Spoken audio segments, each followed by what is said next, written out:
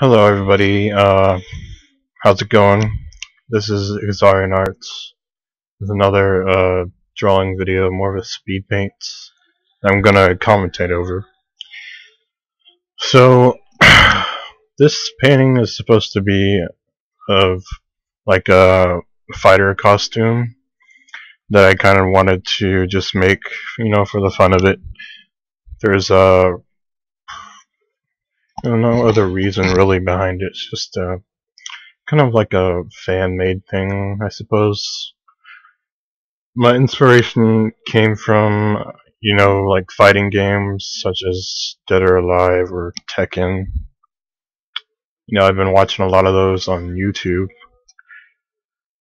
because I want to get back into that.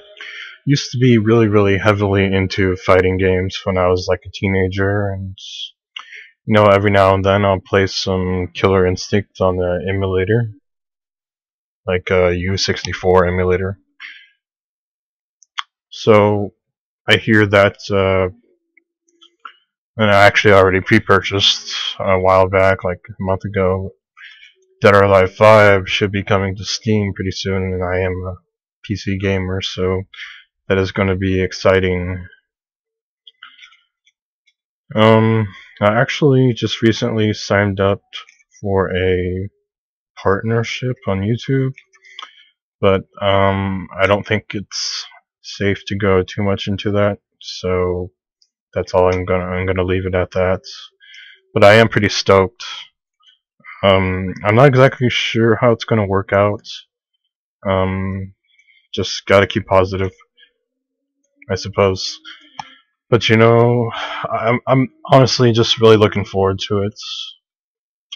So many things to come, hopefully. I am in the process of working on like a giant scroll for myself, more like fan art, just mostly for me. It's probably won't get uploaded, I'm not really sure.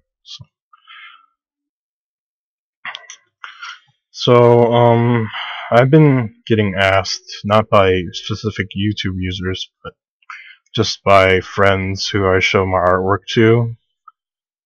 And the question is like, why do I only draw this one woman as of late?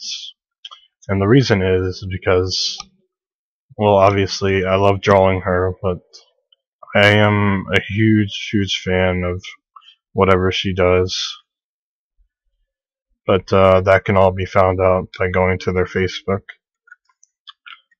She used to cosplay a lot. I don't know if she still keeps up with that, but a lot of my previous work, like some of the Asian models that I've drawn before, have come from cosplaying. So others just because they're like, I don't know, bikini models, I suppose. But, I don't know. I haven't really drawn those lately, so kind of uh, lost interest in that specific marketing, I guess, or market. So maybe you're wondering, what tools do I use to draw? Well, I don't draw traditionally anymore, if you're wondering about that, just in case. I stopped drawing traditionally in around like 2008 or 2009, somewhere around there.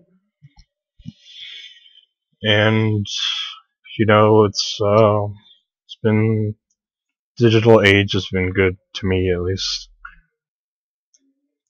I love working in Photoshop. I don't know how else to put it.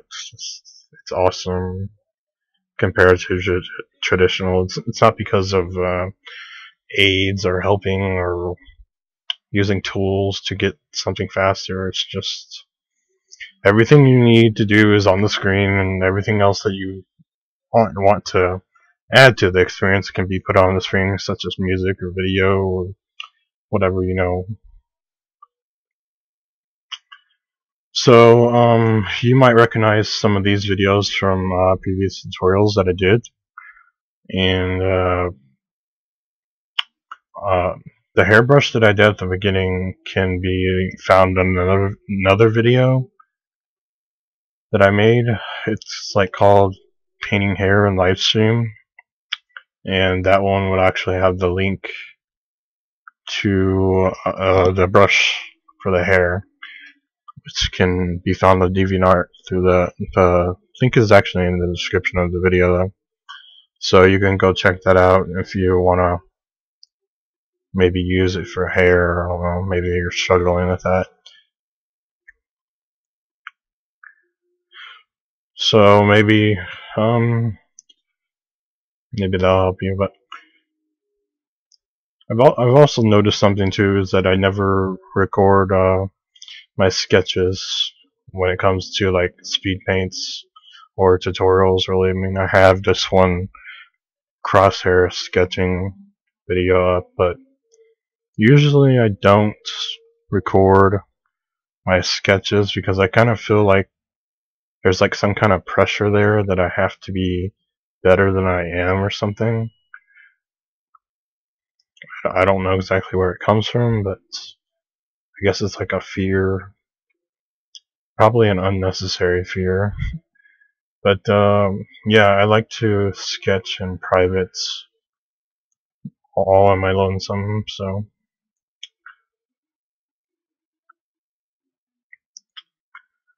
but yeah, other than that, it's pretty much all I had to talk about.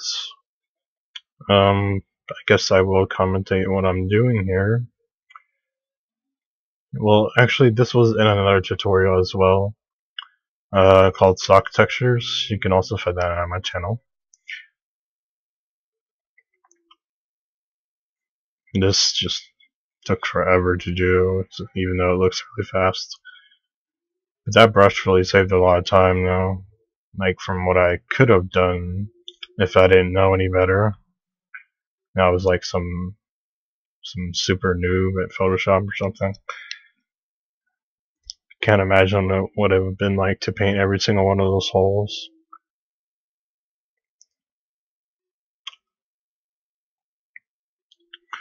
So I actually did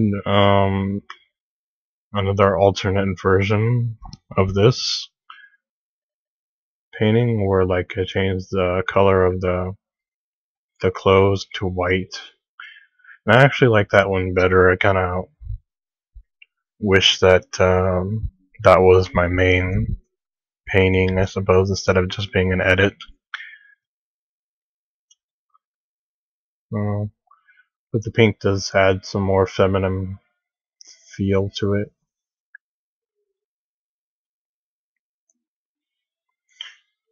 Oh yeah, by the way, that technique that I use to get like all the sparkly look on the gold parts of the fabric, all I did pretty much was just make a dissolve layer and brighten up the color of the gold, and yeah, that's pretty much it.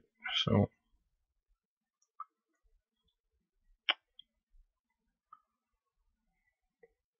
this part was time consuming.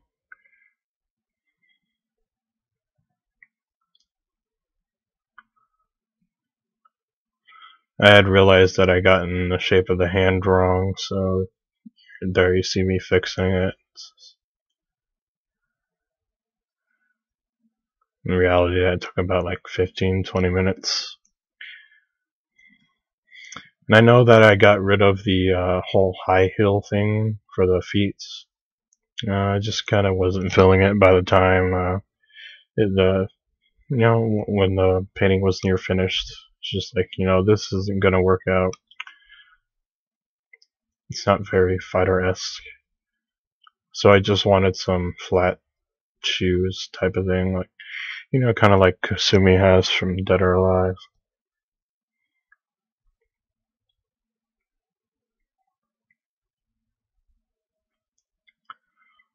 So this painting is pretty much finished, except for like some small details. Go back and forth.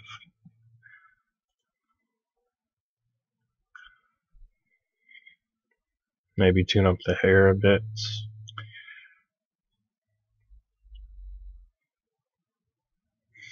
I really do like drawing hair by the way, but it's just like time consuming, and I usually save it for the last part. But in this painting, obviously, I didn't. And it's not like it ruins my pattern or anything or rhythm when it comes to painting. It's probably the most time consuming part that you'll spend on a person if you're like into drawing portraits.